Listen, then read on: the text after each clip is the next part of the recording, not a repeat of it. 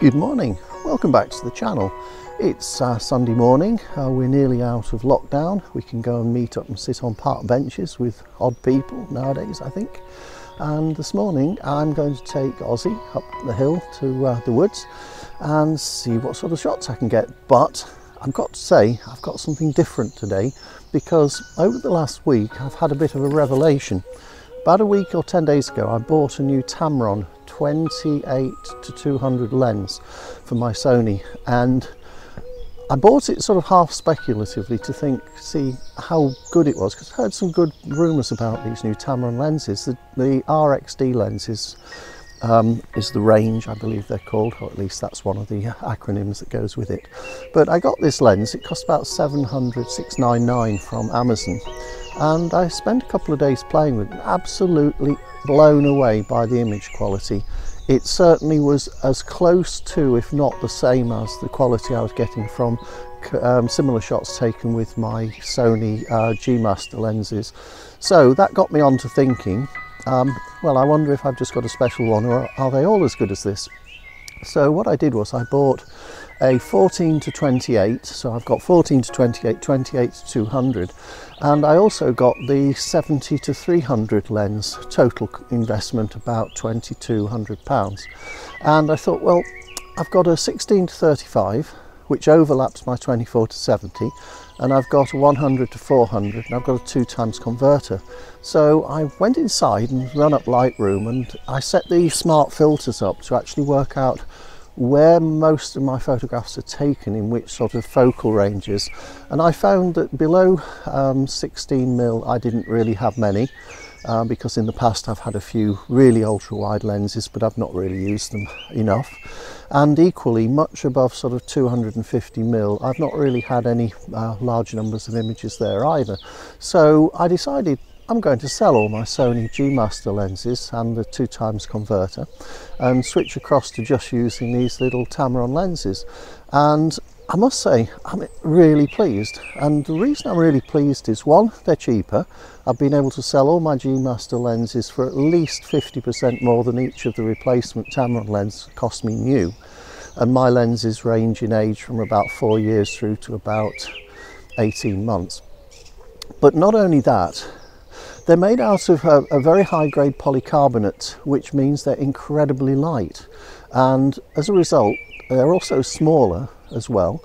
And they're 2.8 lenses, at least the wider ones are both 2.8s, but the 28-200 goes 2.8 to about 4.8, something like that, or 5.6. But as a landscape photographer, I rarely take pictures wide open. I can live without 2.8 on the longer lenses, quite frankly. I don't do sports, I don't do animals, things like that very often, so I can live without it.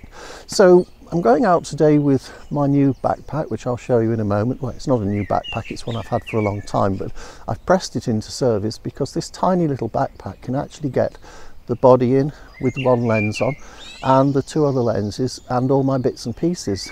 And also, I've decided to get rid of the big Surui tripod, partly because these lenses are now lighter and I don't need as solid a tripod as I did before, because even the 70-300 lens is incredibly light. It's lighter than the other two, and again, the image quality is great. So come with me, join with me up in the woods, and let's see what sort of pictures I can get with these new lenses.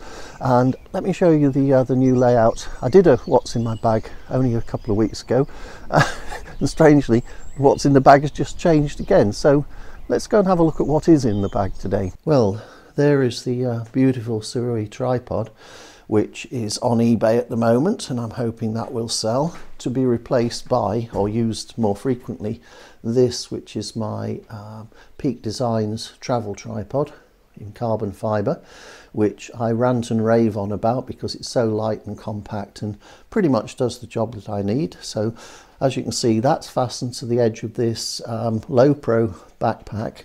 It's a sling style backpack, which means it doesn't have 2 straps, it only has one, as I can show you here. You can see this strap curves from the middle down to the lower left hand corner, and you just drop it over your shoulder. I find that really quite convenient. It certainly works for me. So let's have a look in the backpack and see just how much stuff I've got in here. So here we have, this is the Tamron, is the light enough to be able to see that properly? Probably. That is the little 17 to 28 2.8 RxD lens, and although it's made of plastic, I don't care. It's actually really nicely finished. It's high grade quality plastic. So there's that lens, and then there is this is the 28-200 lens, which again, from seeing how large it is in my hand, it's actually significantly smaller than the 24-70 was, and this covers a larger range. It has got a locking mechanism on, so it does actually extend, but then again, both my 16-35 and my 24-70 extended, and this is beautifully smooth. It really is smooth. I've not actually ever used a zoom lens where the in and out extension is as smooth as this. So that was my first purchase, and that is a lovely little lens. Now if I spin you round down to the pack, those both fit in the top part of this case, separated by a couple of these microfiber cloths to keep them from banging into each other. And then if I just spin this over, now this has got a opening pouch at the bottom, which is, as you can see, rather difficult to unzip single-handedly. In here we've got the main body, and that is the 70 to 200 lens on there at the moment. Sorry, 300 lens, and it's fully retracted obviously, but it's much lighter. That whole combination is much lighter than my 100 to 400. I know this isn't a 400, it's a 300, but that said, it's still significantly lighter, and it's more compact as well. That whole arrangement isn't huge, and it really complements the Sony, and that obviously just sits down there like so, and it is a nice fit in that case. It just fits nicely, and that's the longer of the lenses, and that fits in there, so I can basically have any of these other two lenses and drop them in or on the camera body and put it here. And then there's this convenient little area here where I've got some spare batteries and some cleaning cloths and bits and pieces. So that's all I've got with me, and that is what I'm going to take up. As I say, that is what I'm going to go up to the woods with the dog in a few minutes, and we'll go and see what we can get. So I'm covered 17mm through to 300mm in a package that doesn't weigh too much. So let's see what we can go and get. I'm not sure what I'm going to focus on. Don't know what's there today, so we'll see what there is. Well, here we are at the top of the hill.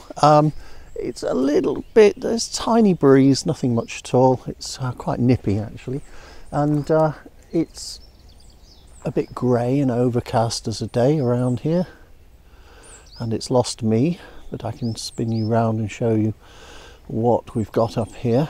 As you can see, there's been quite a lot of clearance of trees, and there's new growth everywhere, but the older trees that have been left behind, some of them are dying. And if you can see directly in front here, there's one coming up which has got the bark coming off it because that tree is now well dead, and in the distance down the little gully and up the other side is a really fine old oak tree, which is rather a gnarly shape. And what I'm trying to do here is, I've got the 70 to 300 lens on here, which is not any strain for this Peak Designs tripod at all. There's absolutely no movement here that I can see of any merit, because there's no real weight in that lens.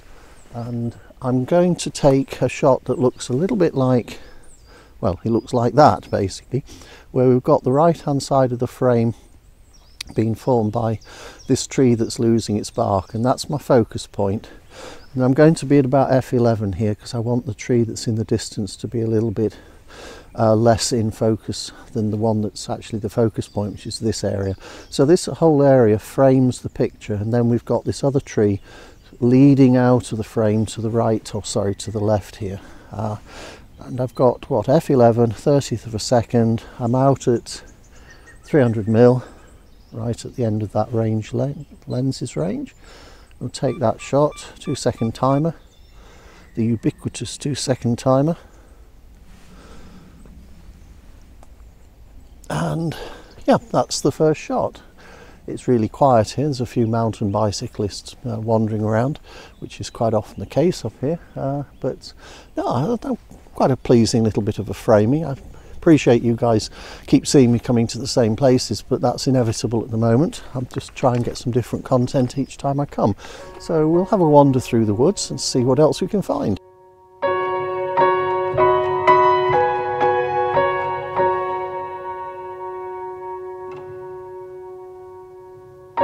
Well, I've arrived at another spot here with a very fine old tree, and I'm just going to try and frame it. But before I do, just wanted to discuss, I've just switched the lenses over. I'll spin you around, and I just put the 17 to 28mm lens on here, which I can slowly spin you around. 17 to 28 is there, and two things came to mind when I changed this.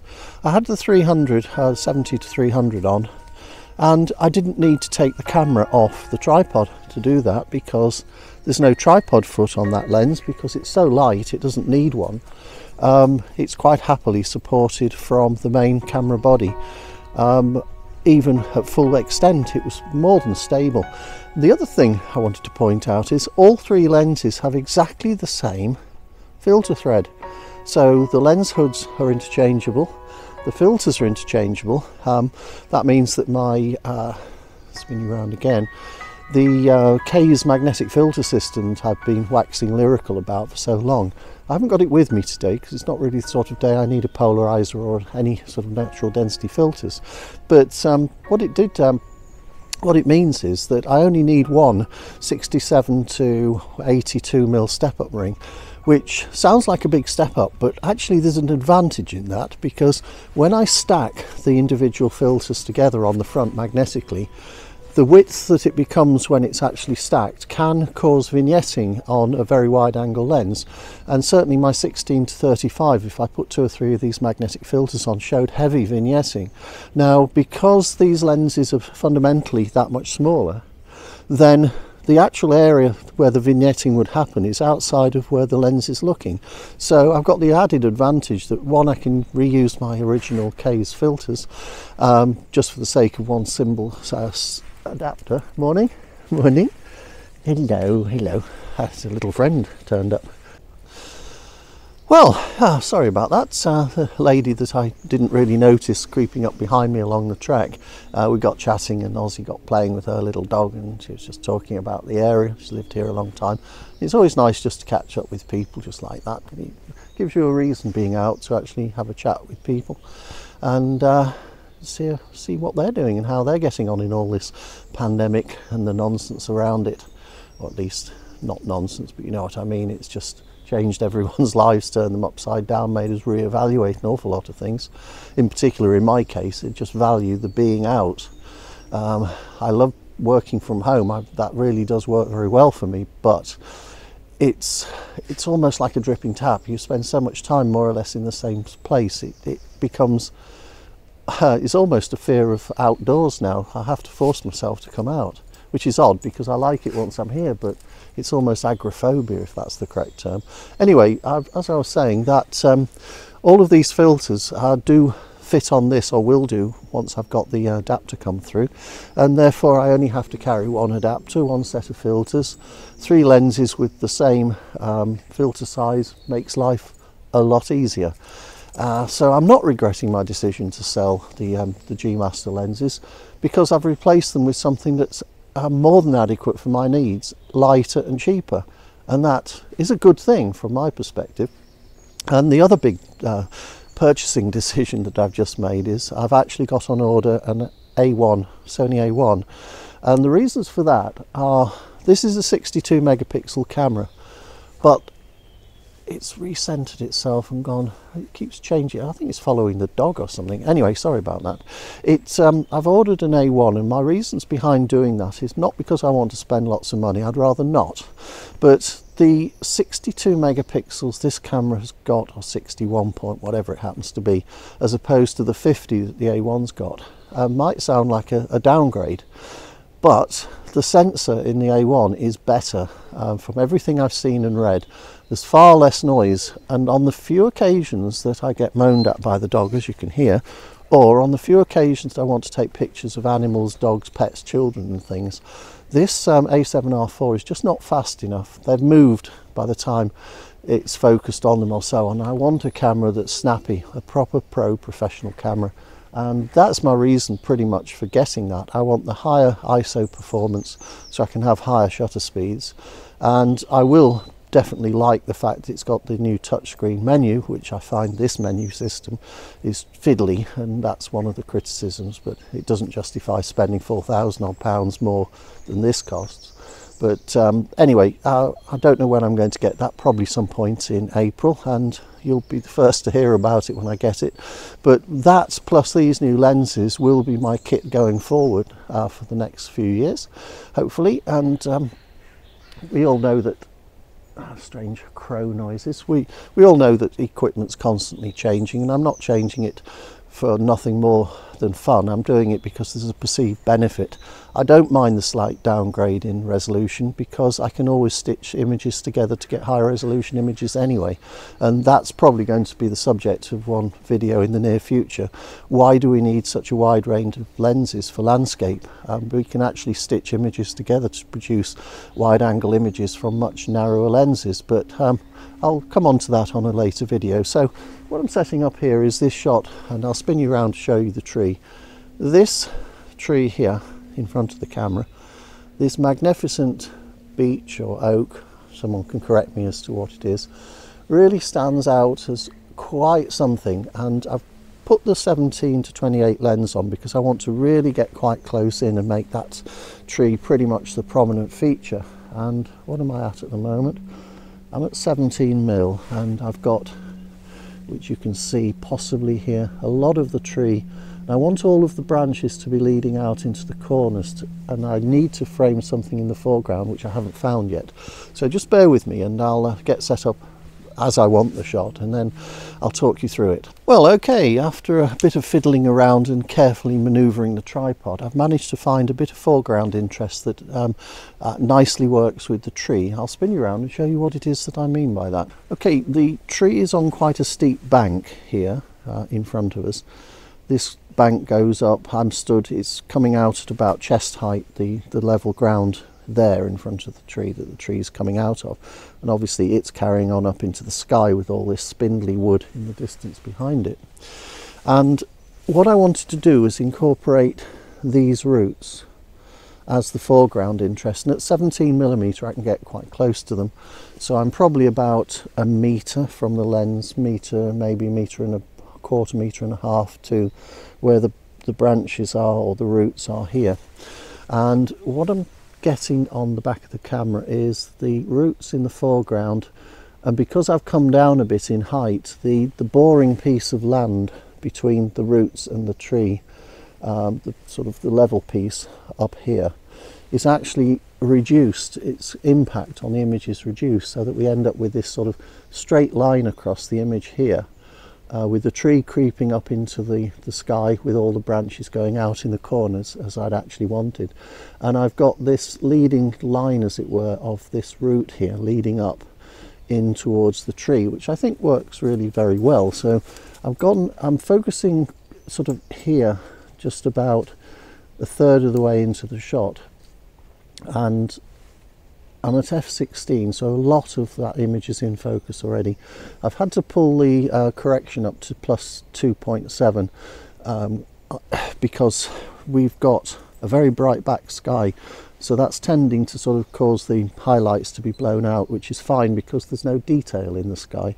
So I'll take that shot first, and then I'll take a second shot with the sky, which has got a few clouds but is very bright. I'll take a second shot, then I'll merge those together in post-production to try and get a bit more detail in the sky. So that's the first shot. Now I'm going to wind the exposure compensation right down so that the sky is not blown out, which really looks very dark, and I'll focus on that, on the branches against the sky, and I can then pull those two. Yes, as I say, that's it's going to be an interesting thing. I'm not sure that'll blend, but I'll try to blend it and get a little bit of the detail in the sky behind the tree so that it's not just all blown out. I'm not sure I'll be able to, but we'll give it a go and see what happens. So that's today's little bit of video up here. Back to the car now and go home, post-process those images. Hope the internet's working because it's been running very slowly today. And yeah, that's it. A little intro to the new gear that I've got. I'm traveling light and I'm enjoying the photography more because of it, actually.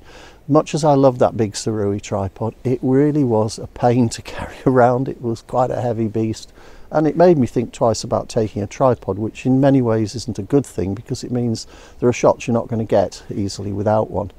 Yes, you can improvise with bits of wood and things, but it's not quite the same thing. Anyway, back home now and get those processed, and let's see what we get out of it, and you'll see them in a few minutes.